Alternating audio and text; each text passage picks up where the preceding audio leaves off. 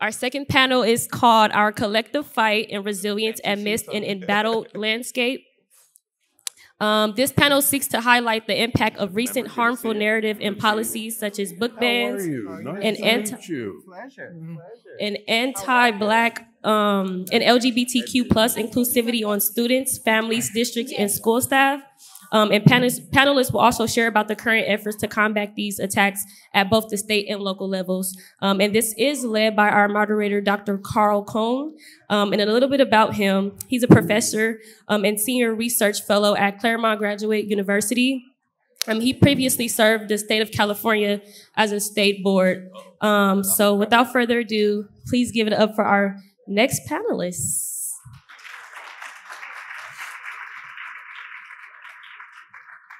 Thank you. Let's get in to the real topic. Here we go. So I'd like to introduce our three distinguished panelists.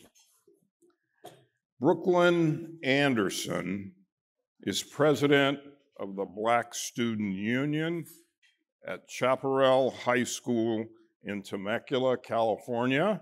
She's currently in her senior year. She has organized walkouts and spoken at several school board meetings for the past year.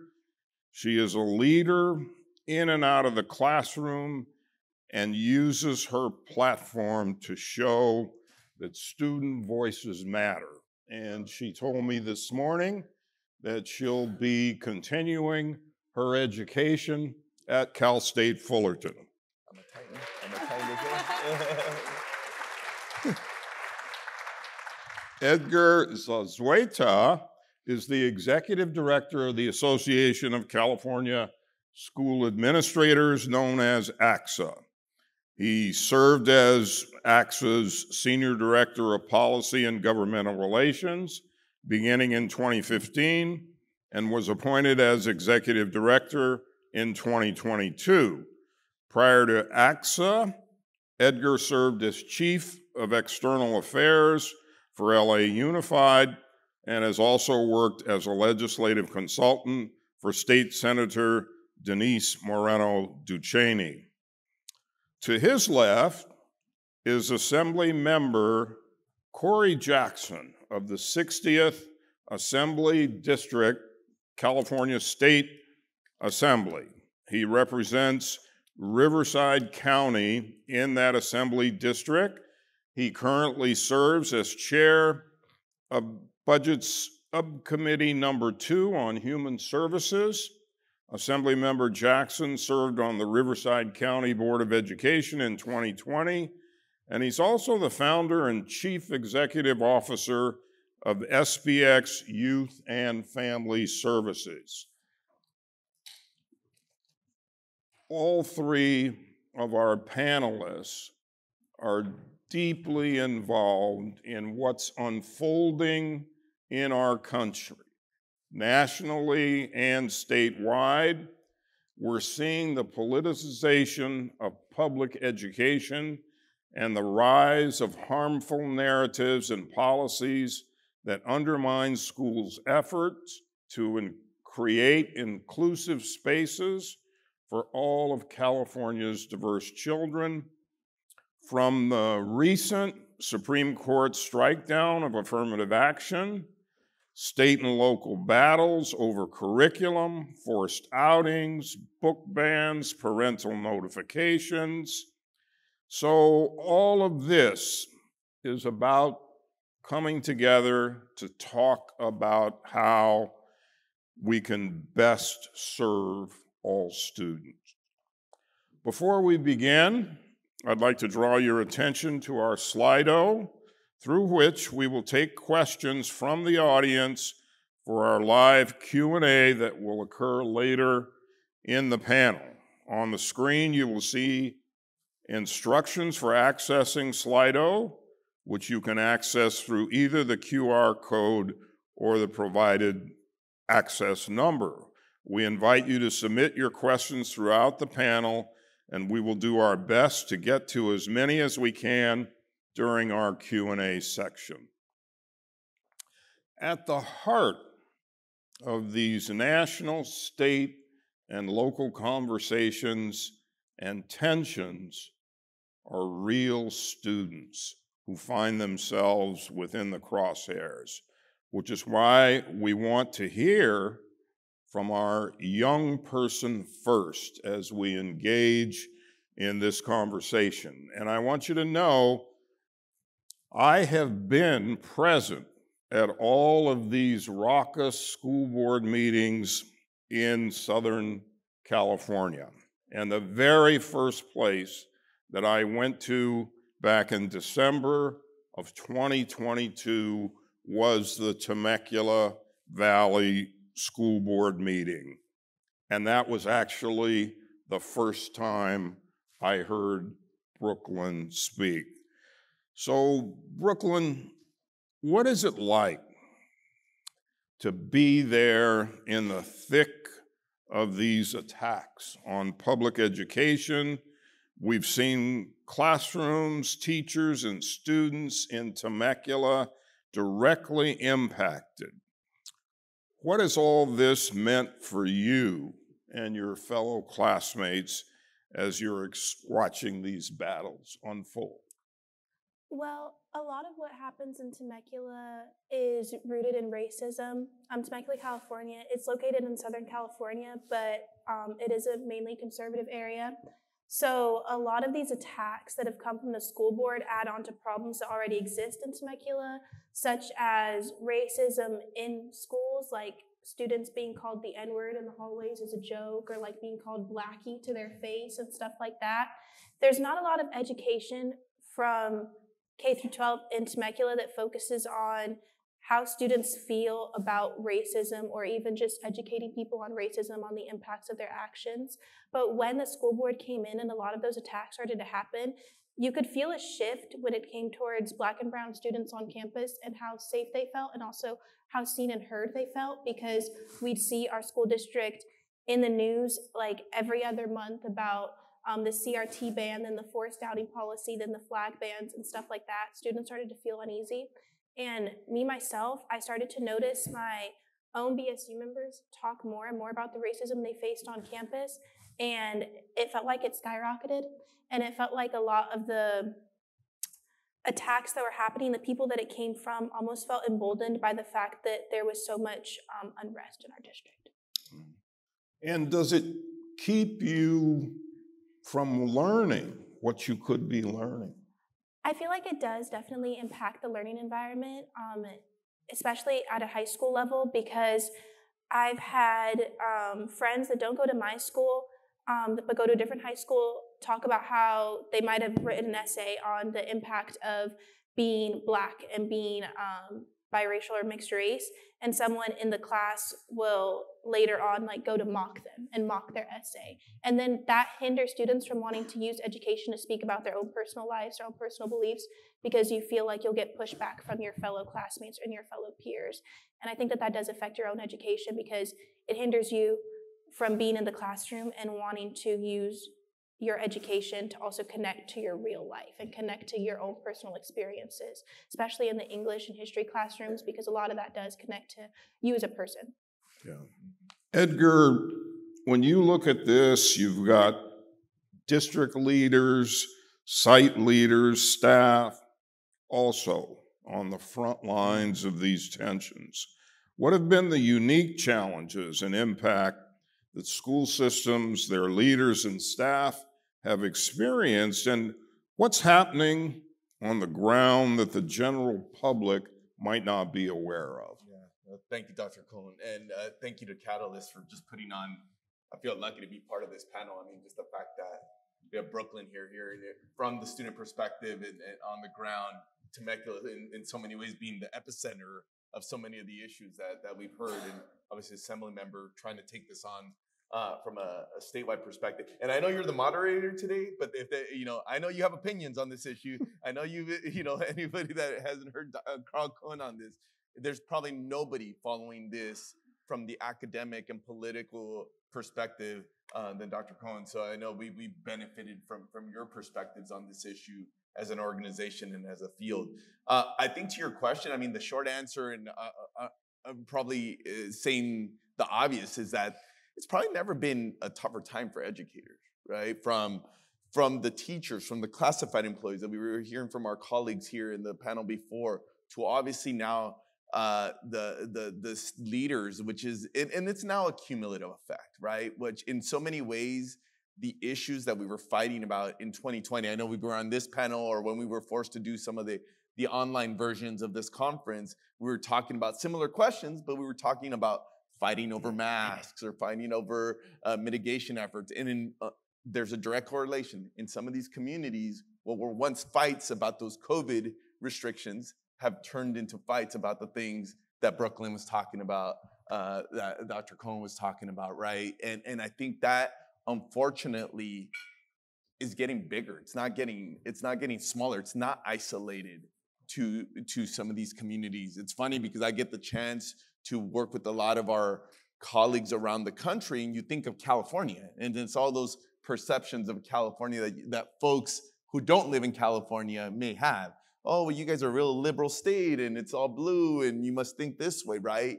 And I think where we've really seen that no, this is a very, very diverse state, also diverse in terms of how people feel about some of these issues. I used to call them cultural wars that we're having. I've tried to change my how I describe this, also to try to temper down the climate, if you will, that they are differences, right? They are cultural differences in many ways. I would really, really like to think that folks who think differently about these issues, it's that they still want the best for our students. Now, how we actually get there, I think that's where some of the challenges. Just in summary, directly to our question, it's just made that job of the educator so much harder, right? And we're seeing this play out in so many ways in terms of folks leaving the system, folks who, let's take, in my opinion, one of the, and I'm biased because I represent administrators, I would say one of the hardest positions in the whole system is that of a school principal, because you're supposed to you get hired to be the teaching and learning leader.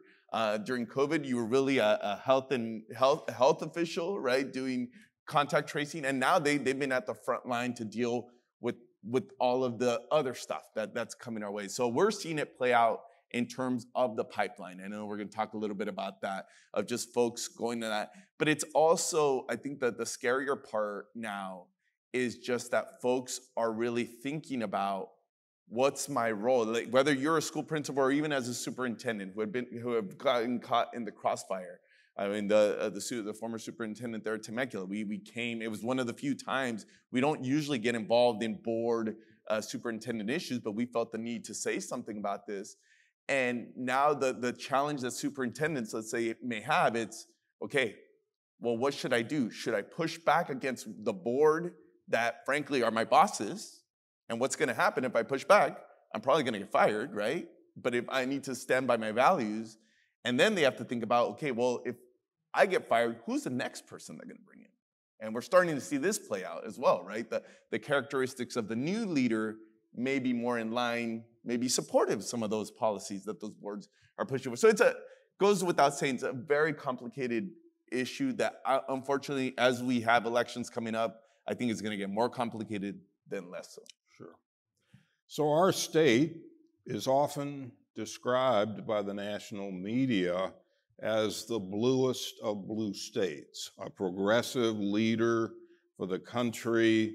But the plain fact of the matter is we're in the thick of this. And in many ways, California offers a microcosm of what's happening across the country.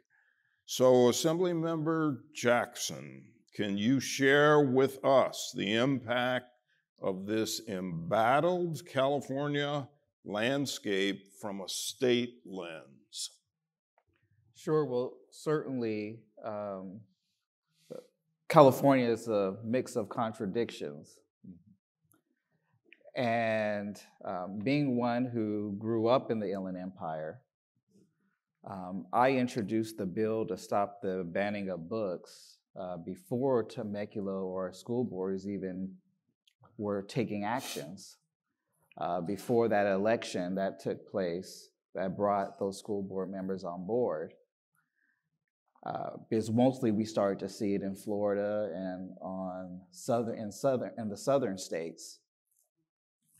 But I just knew that it's only a matter of time that this issue starts rearing its ugly head in the Inland Empire, because it is one of the most conservative areas of the state. So in the midst is California as a whole. Is it 100% a progressive thinking state? No. In many cases, far from it. But did we hold up to California's values in terms of being the first state to implement a law to stop the banning of books? Yes. So I think at its core, in terms of state leadership and the preponderance of the electorate, yes, we stand firmly against these acts. However, there are still parts of the state who continue to have a different worldview.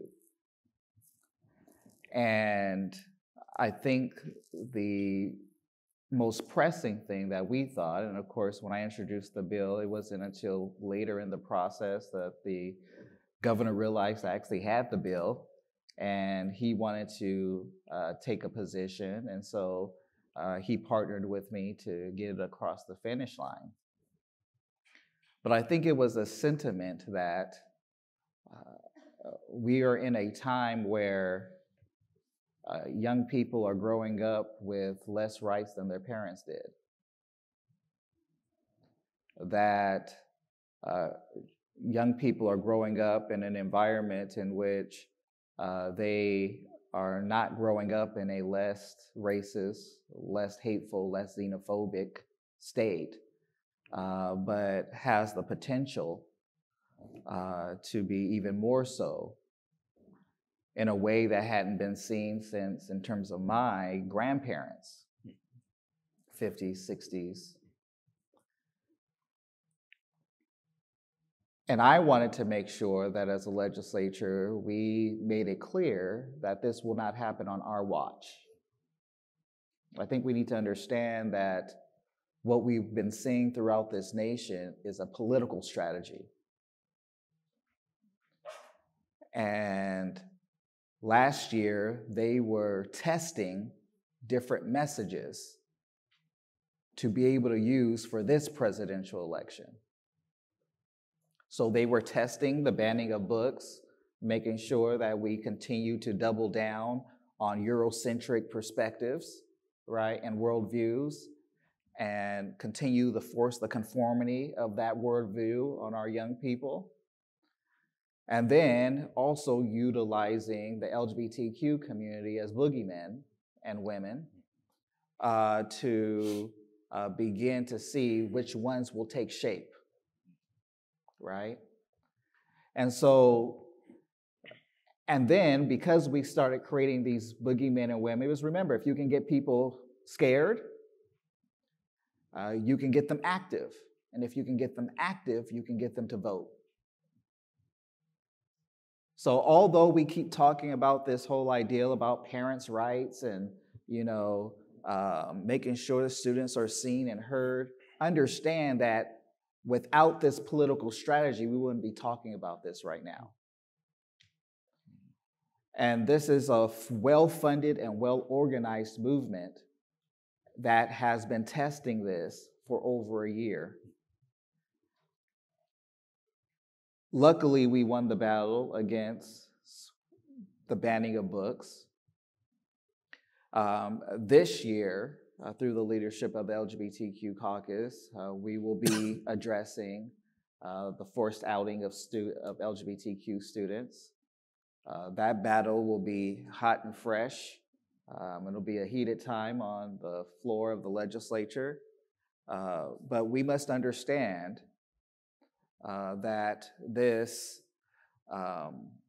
white supremacist, Christian nationalist movement is fomenting political energy on the backs of our children. You know, I actually heard Steve Bannon on a podcast say, we failed to take over the government on January 6th. But if we take over school boards one at a time, ultimately we will be successful. And then he went on to say, because people actually care about kids in K-12 education. So, Edgar, school boards have become the center of this type of power grab, a path to power. What are you seeing as the head of arguably the largest administrator association in the country? We claim it, so I mean, yeah, no. I appreciate that, Carl. Don't typically agree with Steve Bannon, but like the one part of that statement that I think we should all take a little bit of solace on, and is that last part, that it is the one entity that maybe in terms of government that folks care about, right? The fact that people care enough about our schools. Now, what they do with that platform, I think, is the discussion piece.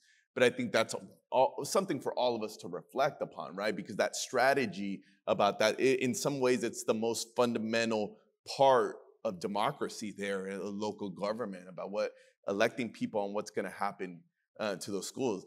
Board members, I think, is the heart of this, right? I think this is where we started seeing some of these pieces. For both of you talked about that strategy that we saw in a national landscape, frankly, played itself out in other pieces, in other places, and now we've seen here in California. I think the piece with board members, we first need to realize, okay, this is just local communities are going to elect people for a variety of reasons. So I think first and foremost, it's a reminder that we all got to wake up. If you don't know who's on your school board ballot, you should probably find out, right, and get involved at that level, regardless of what your views are, right? And I would say that to no matter what the audience or whatnot, that's a important reminder. And then I think too, based on that, we've been trying to do, easier said than done, we've been trying to partner with the California School Boards Association and other entities to, regardless of who gets elected to office, to think about them, that once you're in that seat, you are now part of the system. Whether you were elected to be, to push against the system or take it another direction. So what is it that you're signing up for, right? So we've been trying to really think about what is it that we can do before elections to do some of that training. What is the role of the board member? What is the role, how do you work with your district superintendents? Again, I'm not naive. There is a playbook, if you will. There is entities that are saying, you get elected to the school board, and then when you get a majority, and these are the things we're going to do. We're going to fire a superintendent, you fire general counsel, you pass these resolutions on LGBTQ students, right? And we've seen it play itself out. The other trend that we've been seeing around the state here lately is the attack on DEI offices and directors. That's now the new front there. We've seen all of these school districts who had put in directors of equity or called different things, that is now a new target where boards are eliminating those positions.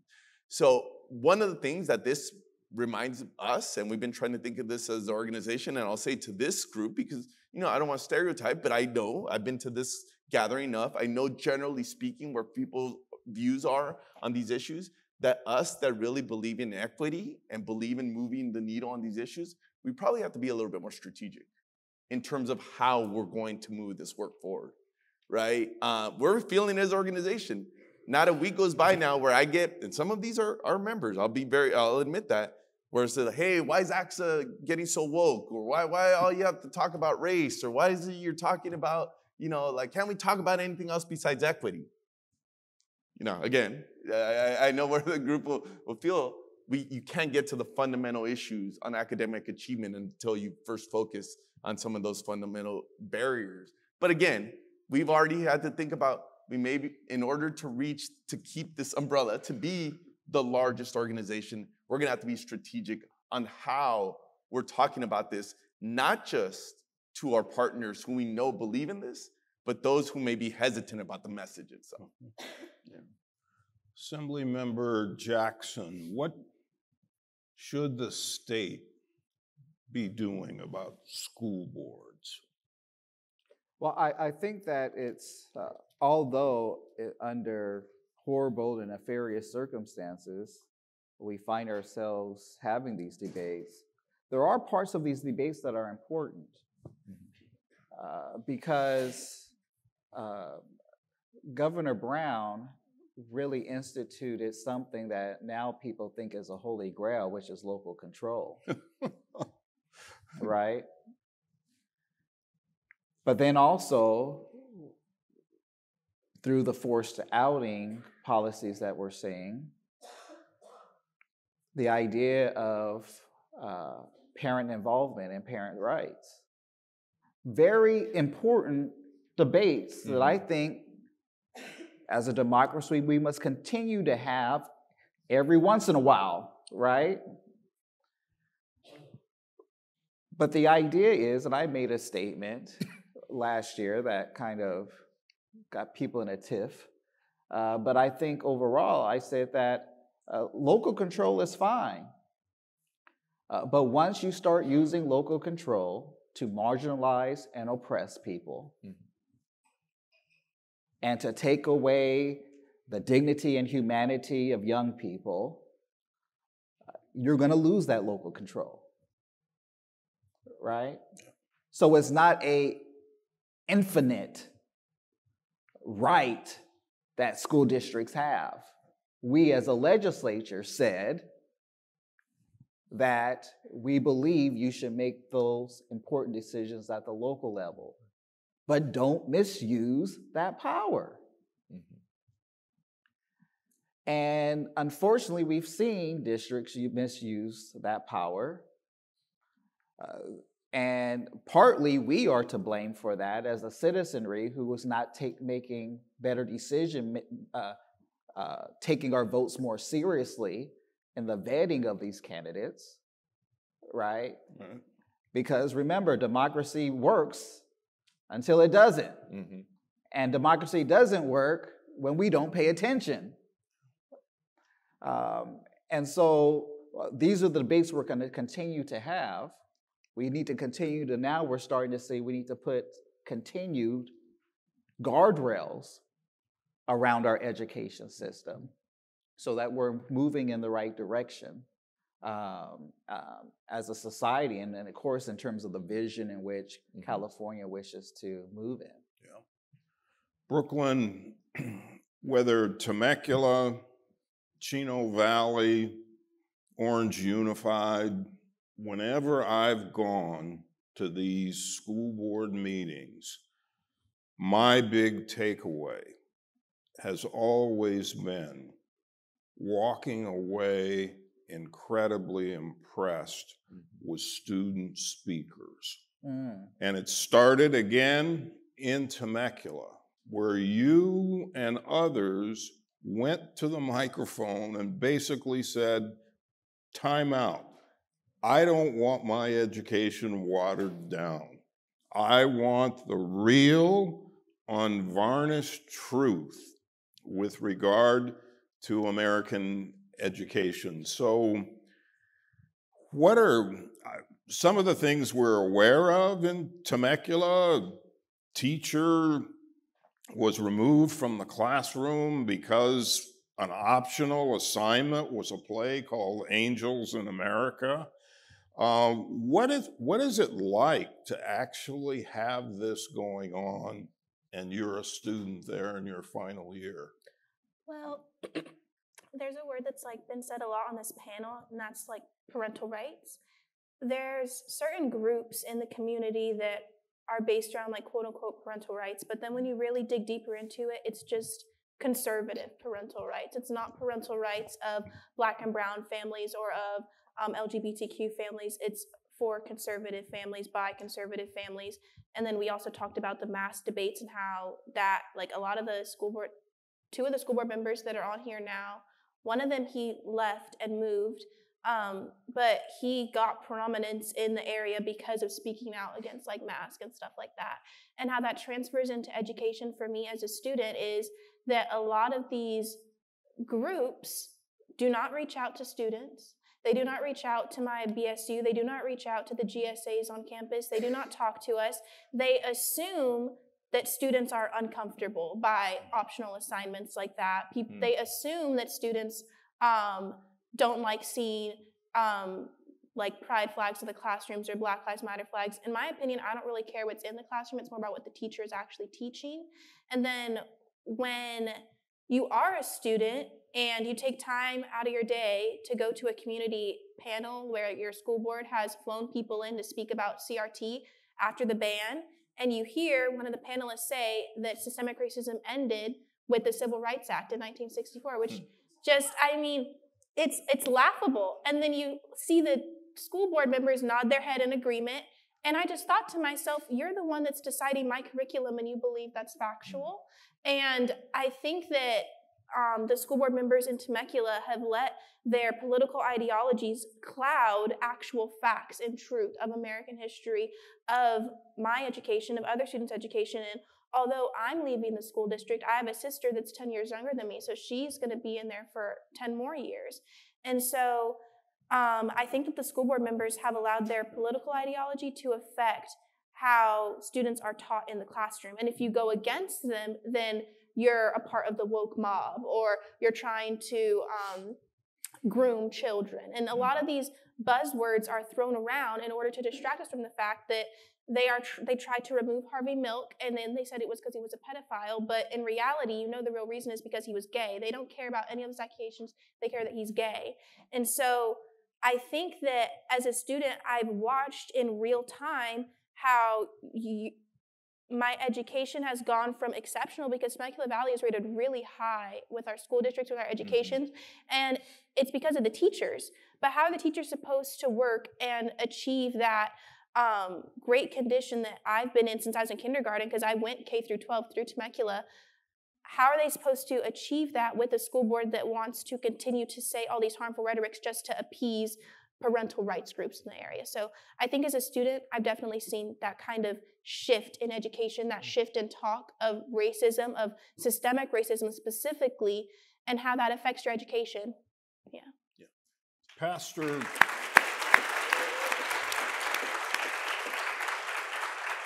Pastor Tim Thompson is the head pastor of the 412 Evangelical Church. And basically, he argues that whatever church has the largest congregation in the area is entitled to control the public schools. Do you ever run into students who are members of the 412 church? And do they have any kind of a profile on campus? Do you know something that's actually like, this is so funny. You really don't. And it's almost comical, because when I show up to these school board meetings, specifically the one that I mentioned where there was like a group panel at a local middle school, there was one side that was all students, and we were protesting, we had posters, we had signs, and then there was the side in the middle that was the school board side. And I think I saw about 2 or 3 people in the audience that were students that I knew from my school. One of them was directly related to a school board member. It was her son, his girlfriend, and then a few of their friends. And so like that was really it on the student side. When I think of all the students that I've seen speak at school board meetings, it's always opposing. I saw one person that spoke in favor, but it was almost like unintelligible, just like he got up there and was like, oh, this teacher at Temecula Valley High School has turned students gay. And then he like hangs pride flags up to signify how he turns people. It's like, what are you talking about? So when I see students speak, it's almost always in opposition. I've met a 412 member that is like a coworker of mine, but she doesn't go there anymore. And it's not like she volunteered that information to me. Like something happened where like that just got brought up in conversation.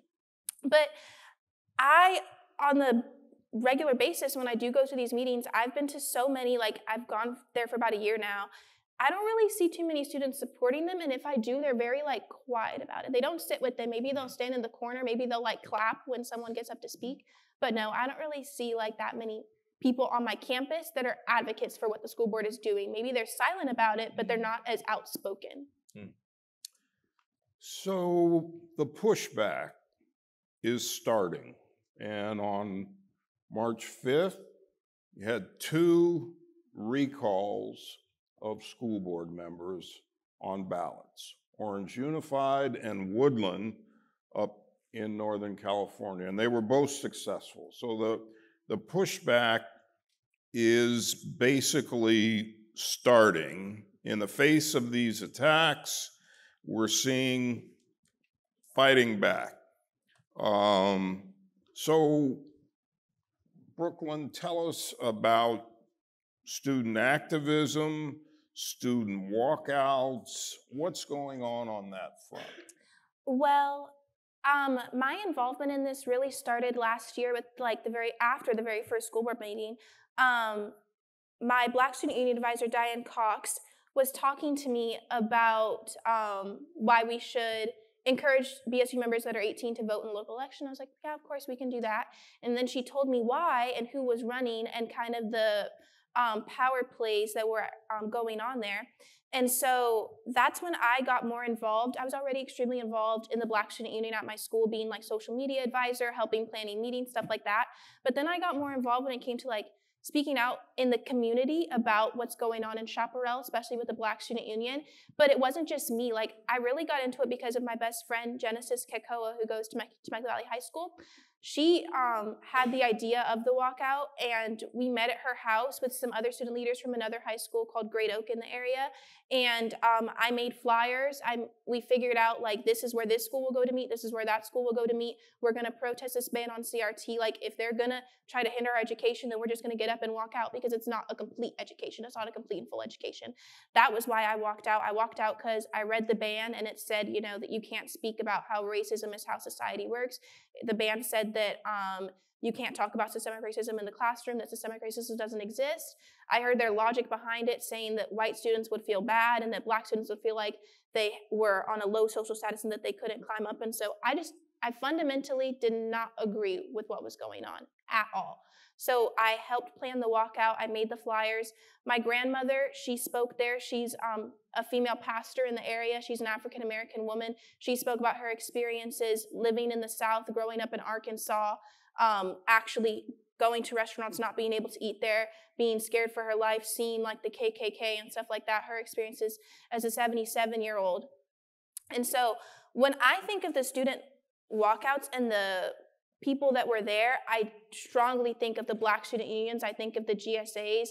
I think of the people that are at my school and not at my school that said, I don't agree with this, something is wrong, someone has to do something. And it was young people, like it was all student-led. There was not like an adult there. There were adults there to help us, but we're the ones that made the flyers. We figured out the locations, the times, how we're gonna get everyone there safely, how we're gonna get back safely. The pushback on these school boards, for us, in our experience, what we said was, this is our education, and we wanted to say something about it, because although we could not vote, we still could take the action of walking out. We still could take the action of showing up to these meetings. We could have protests there. We could email them. You know, we emailed them so much that like they tried to figure out if we could get in trouble at school for emailing them. So there was just like, there was so much resistance, and I'm still so proud and like friends with a lot of these people now, because when we look back at that time, we just remember that we mobilized a group of students and told them that your voice matters and what you say does matter, and your experiences matter, whether you're Black, gay, trans, or just like an ally, whatever. It's still your education, and it should not be watered down. So a lot of the resistance has come from students, by students, for us. Yeah.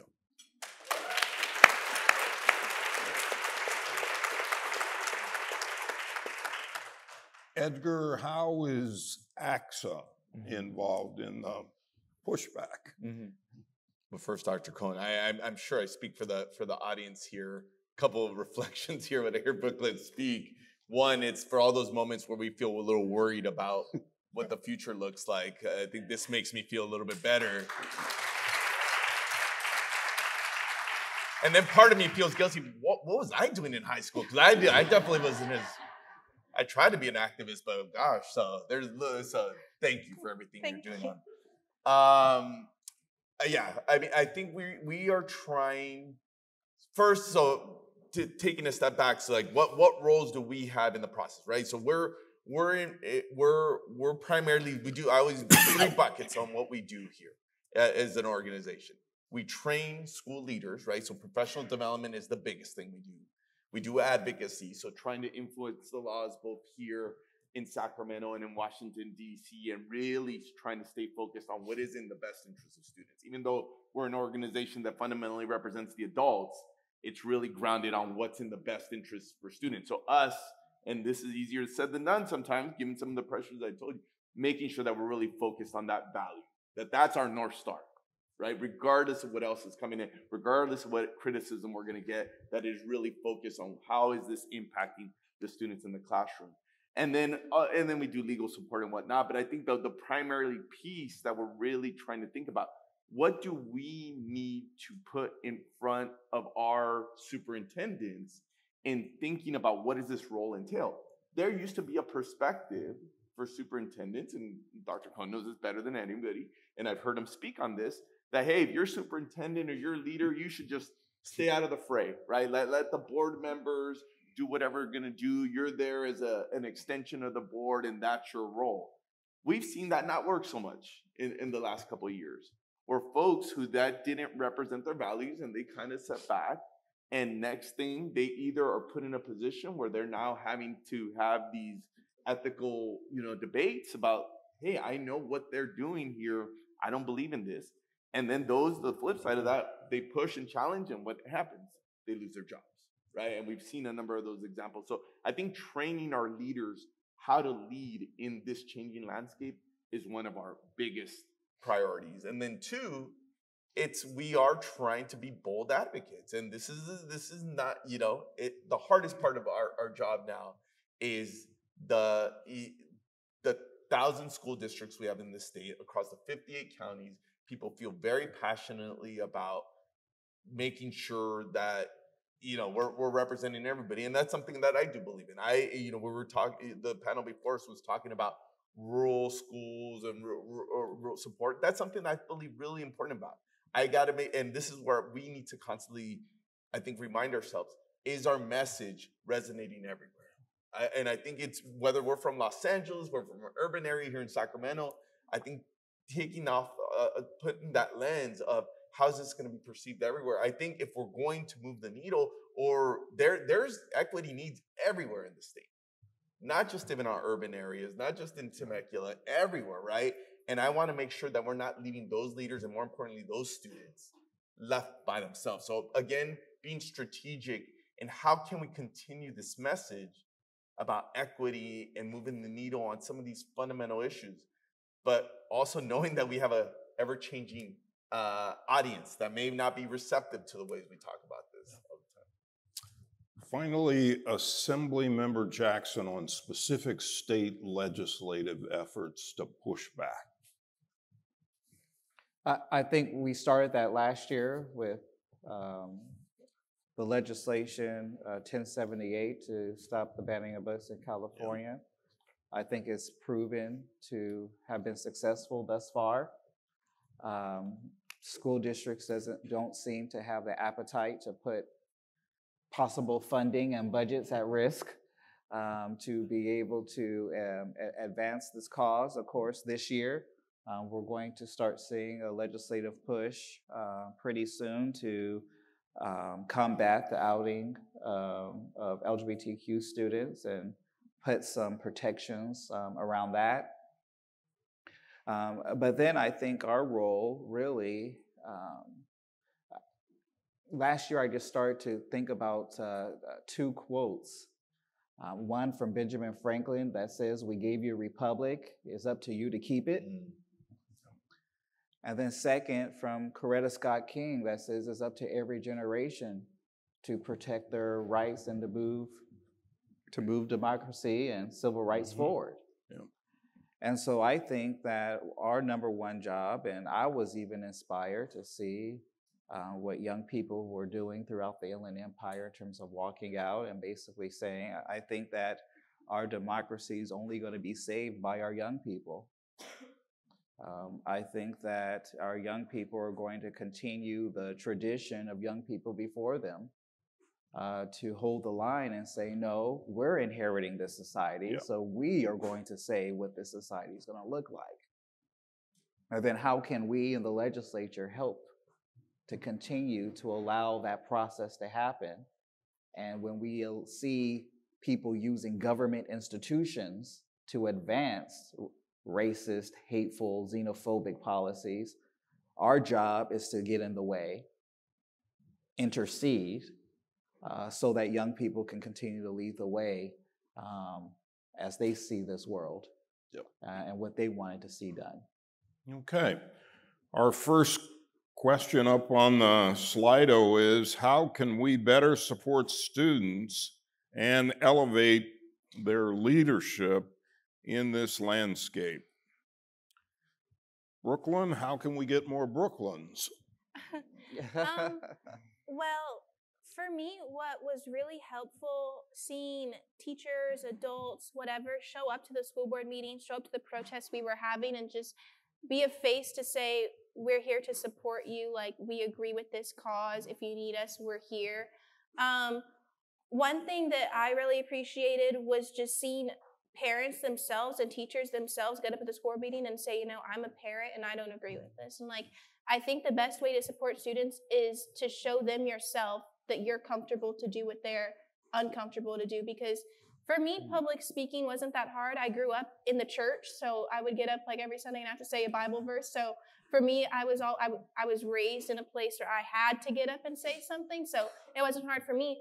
But my friends, some of them, like, they're so shy. Like, they see videos of me going to school meetings, like, I could never do that. And so I think when you see an adult that you look up to, that you admire, that you see every day, and they get up there and they say something, it gives you the confidence to say, okay, I can do it too, because I admire this person, I respect them, they're a mentor to me, they're a leader to me.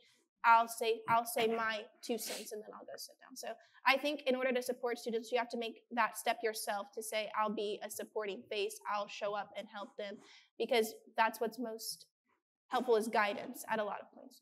Okay. And is there a next question on? There is. What do you feel like have been the most effective strategies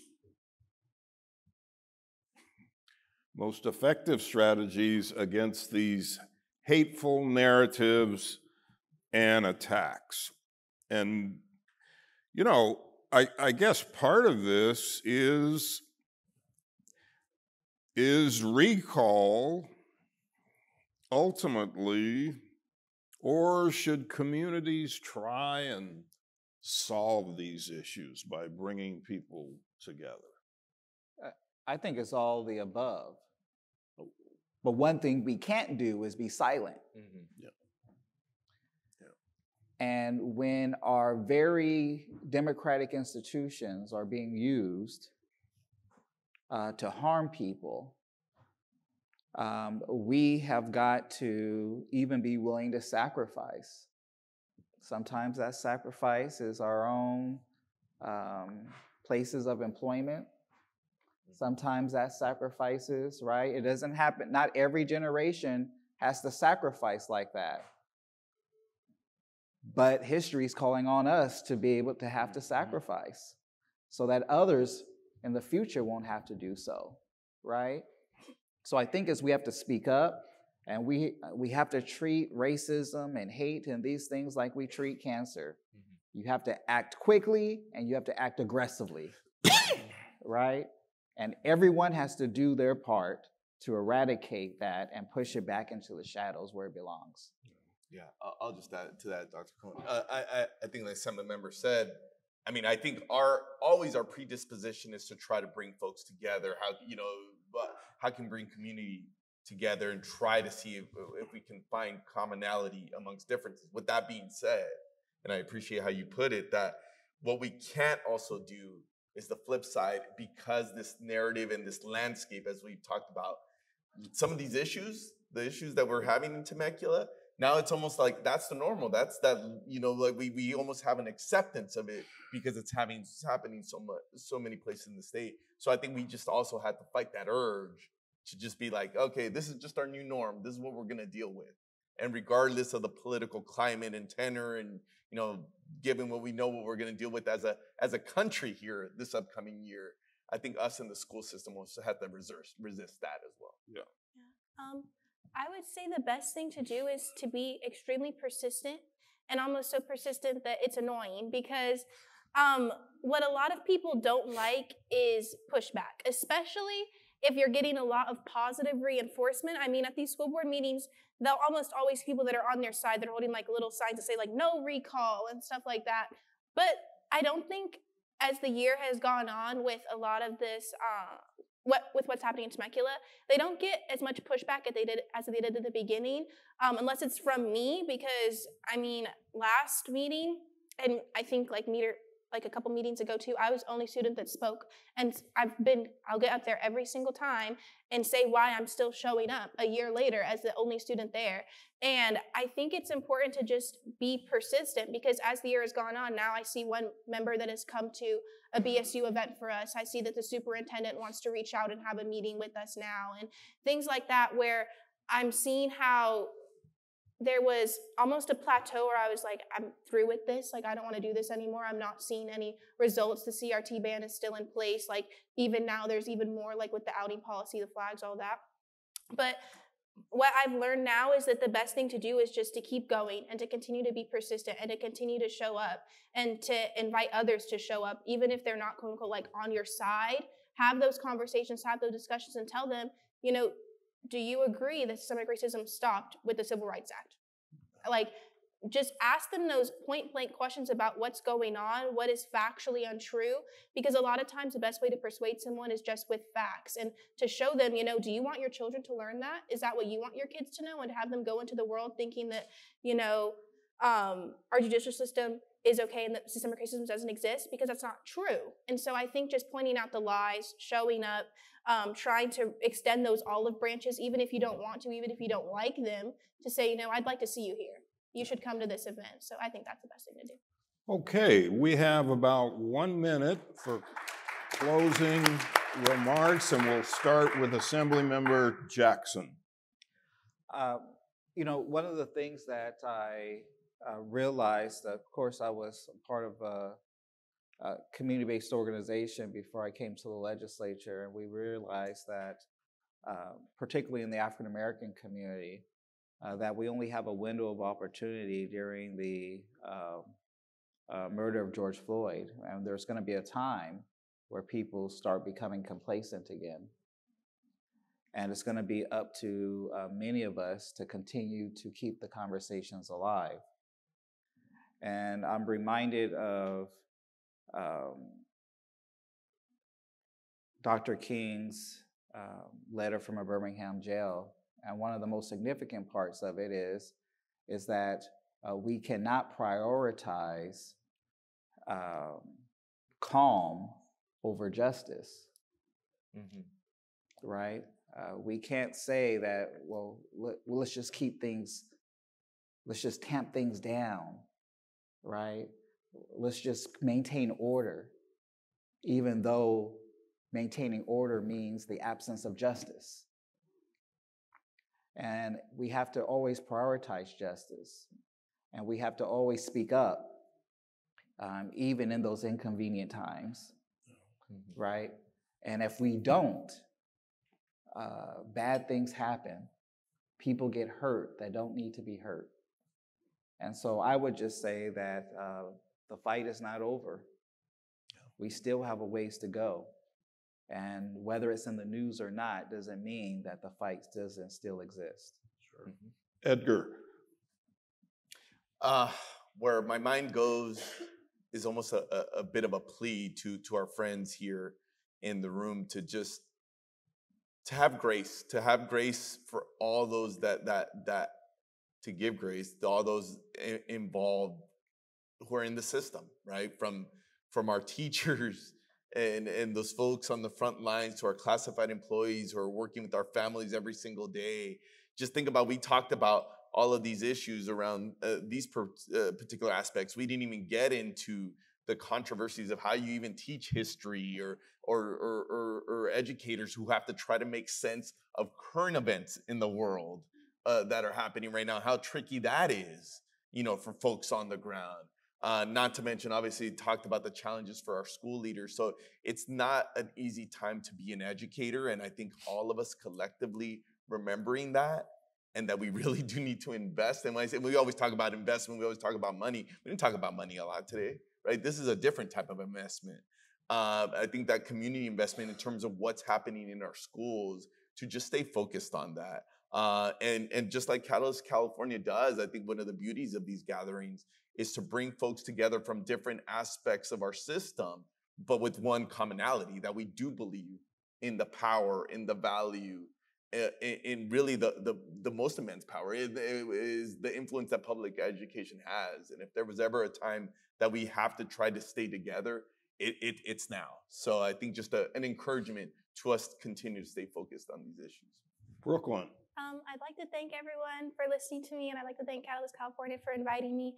But I'd also like to simultaneously encourage all of you to notice the signs of like what's going on in your school boards. Encourage young people to get out and vote yourself. I mean, the reason why what's going on in Temecula is even going on is because in one of the districts, only 19% of people voted. And alarming rates of it were for the school board members, not against. And so just look at what's happening in your own local community. Listen to students, because students' voices do matter. And, the fight is not over. Although it may seem a little bit bleak with what's going on, Komrosky, one of the people in my school board, might be recalled this summer, and one of them already left. So there could be like a huge flip within this 1 year. So, and that's due to students. That's due to students. That's due to teachers. That's due to activists that had to push back and just didn't sit back and let that happen. But thank you all very much.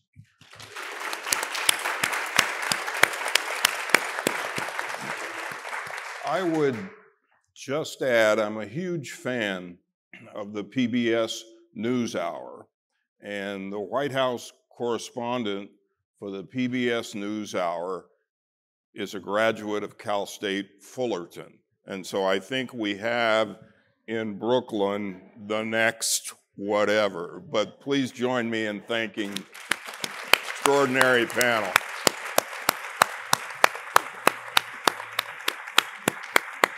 Thanks, folks.